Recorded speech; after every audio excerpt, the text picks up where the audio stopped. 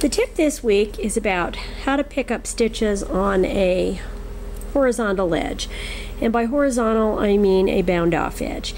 And this is very similar in principle to seaming horizontal edges. It is important that you pick up the stitch in the appropriate place. Now in this one, I have picked up the stitches. Notice that the column of stitches continue. Here's a column of stitches and it continues up into the band. Okay? And that is because where I have picked the stitches up is in the stitch below the bound off edge. And you can see this on the wrong side, that there's my bound off edge and I have picked up in the stitch below. And if you pick it up in that location, it will continue the stitch pattern on up, or at least a stitch is coming from a stitch. This is a purl, so it's not the same stitch.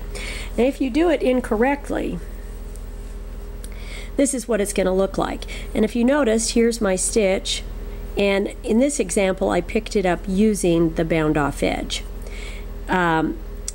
So that's why this one looks so hokey.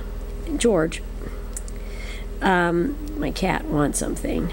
And you can see that it doesn't continue. The stitches are being picked up between two columns, and I've got these little 11s here. And the same thing would happen if I picked up, instead of the right the right location is here, here, here, and if I picked up between the stitches, I'd get that same effect. I'd get the pinch stitches. I'd get the 11s.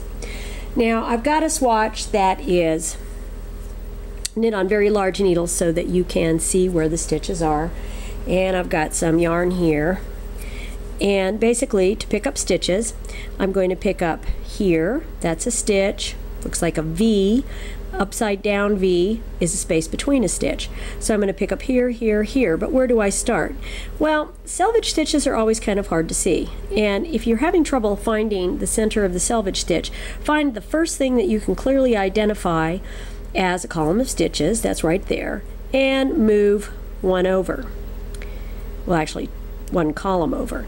And in between the columns, this is what I'm going to have, an upside down V. So here's the center. There's the center over there, upside down V, center, center over there, upside down V, and that's going to help keep me straight. So I'm going to insert it into that selvage stitch, and I'm going to drop the yarn several times before I actually pull it through. There it is, and I'm going into the next column of stitches, and I've got that upside down in between them.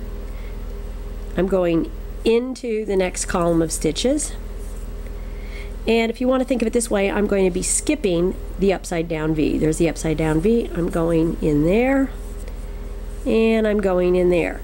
Now the thing to remember about this is that when you're picking up stitches on a horizontal edge, the ratio that you're using is 1 to 1. I am picking up one stitch for every column of stitches. And if this were reverse stockinette, I would be doing it the same way. You always go into the center of the stitch below. And in fact, I'm going to turn this over and let's look at the reverse stockinette. Let's say that this was the right side of my work and I was picking up stitches along here. Remember, stitches in a reverse stockinette look like a frown. There's a stitch, there's a stitch, there's a stitch. And so the closest thing over here, there's my stitch, here's my first stitch. And with this yarn, with the size needles I used, it was very hard to get a decent looking bind off stitch. Okay, I'm going in there, I'm going in here, whoops, and then I'm going in here, and that is where I am picking up the stitches. Sorry, it doesn't matter whether they're knit stitches or purl stitches or it's a combination of. You pick up the stitch on a horizontal edge in the stitch below the bind off edge. Now we'll see next week, because I'm going to do picking up stitches on a curved edge, that is a horizontal and vertical edge, that it's pretty much, it's very similar to seaming stair steps. Actually, it's sort of the same procedure.